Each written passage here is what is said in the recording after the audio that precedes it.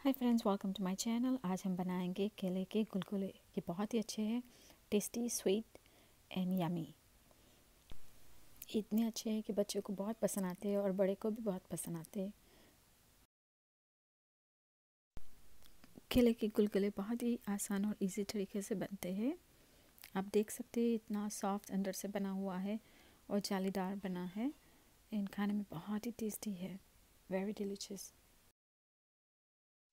इसके लिए मैंने 2 से 3 केले, पके केले ले लिए हैं। उसको मिक्सी जार में डाल दिया और 1 कप दूध, उसके साथ 3 to 4 टेबल स्पून शुगर।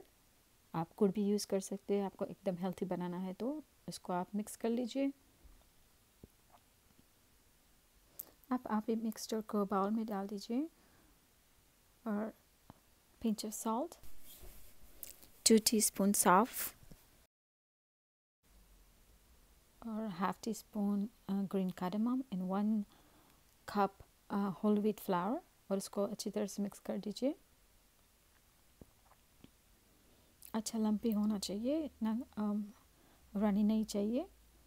और उसके बाद फिर हाफ टी स्पून मैंने बेकिंग सोडा डाला है और अच्छी तरह से उसको बीट कर दीजिए ताकि उसमें थोड़ी एयर आ जाए।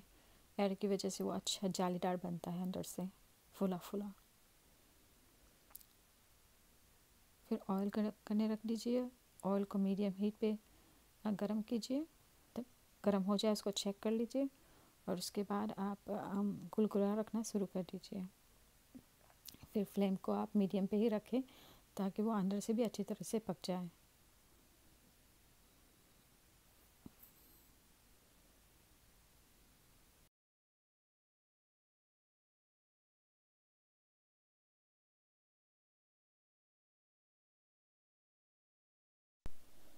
फिर इसको दूसरी तरफ से भी घुमा लीजिए और दोनों तरफ से अच्छी तरह से पकने दीजिए मीडियम हीट के ऊपर।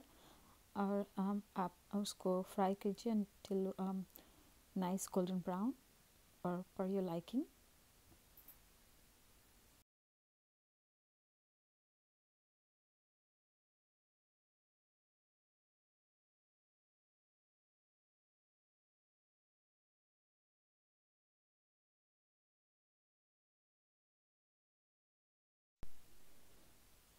अभी ये परफेक्टली गोल्डन ब्राउन हो चुके हैं, सो I am taking out.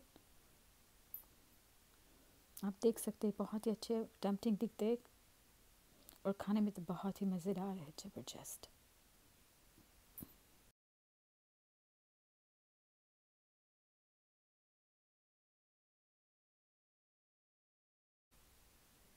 So now I am ready for my second batch.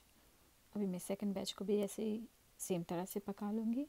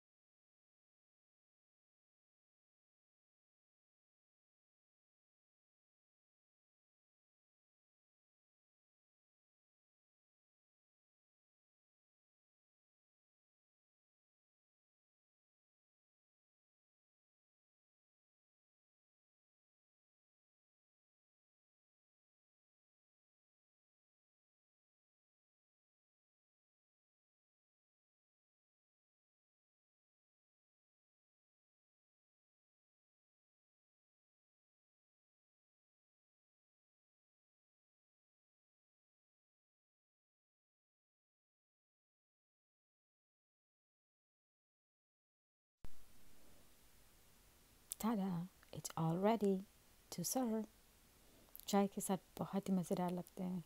Enjoy in the morning and afternoon with a chai, coffee, tea. It's so good.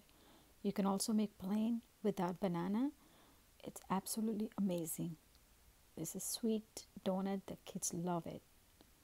और आप देख सकते हैं इतने अच्छे जालीदार बने हैं और खाने में तो बहुत ही टेस्टी है. Super.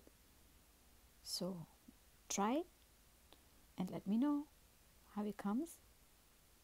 Thank you for watching. Bye.